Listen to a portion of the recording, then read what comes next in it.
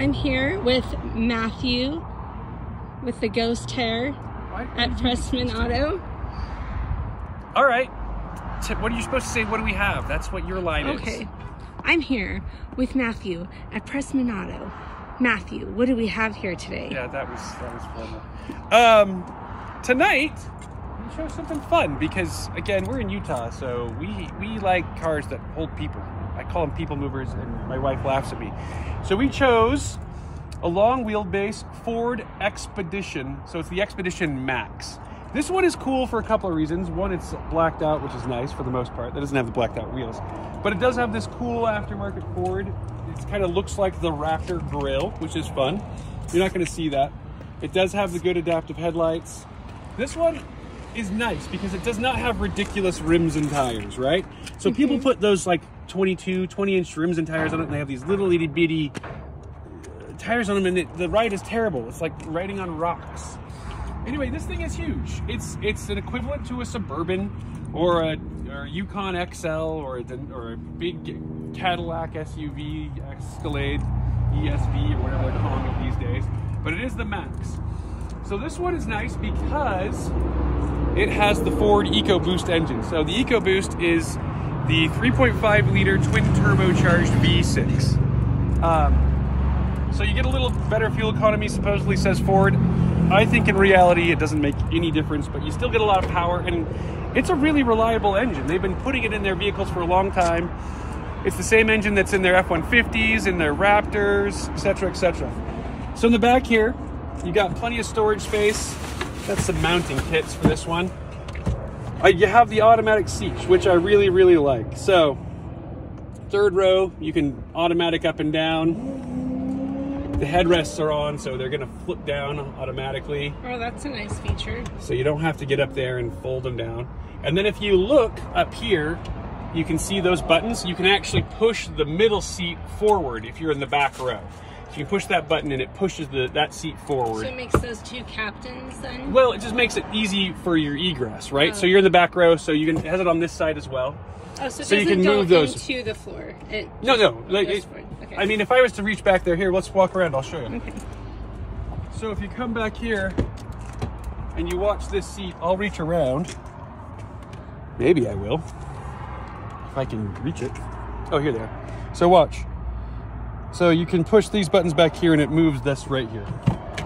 Oh, I see. Okay, that's quite nice. So, and then these are on sliders, oh, okay. So you can actually adjust where this seat is as well. So we can lock it in and push it down.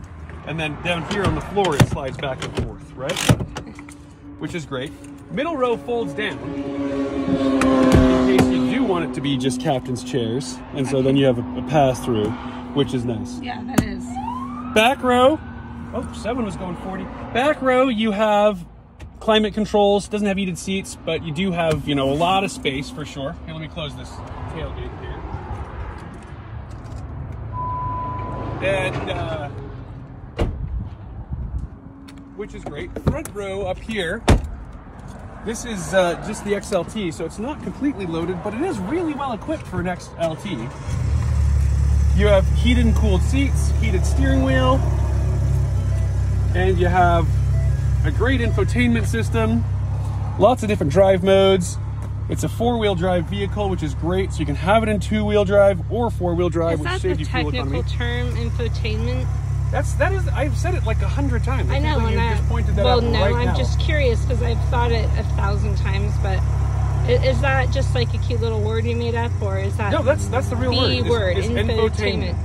So yeah, infotainment is that it's your entertainment and information systems here in the middle. Yes, who would have thunk it? And the center console, it allows you to function and do things in the car. This one has wireless charger. And I mean, it is a huge people mover. It seats 8, and it can take you to the ski resort and take you camping and take you off-roading and take you across America. Really, it's really a comfy ride too. I like Ford. Like I said, I'm a blue oval kind of fan. So does this have a roof? Oh yeah, it's got the Gigantor sunroof. If you look all the way out. Oh, nice. So yeah, it keeps going. I stopped it for whatever reason. It keeps going and going and going and going. That's so nice, especially when on long drives for kids. So you have a lot of light. Yeah. And it's big, so you don't feel like you're in a big, you know, a big hearse. It lets light in and lets you drive and enjoy yourself. So And the front kind of looks almost like a truck would look. This is essentially, this is an dashes? F-150. This is an F-150 that has a body built on it.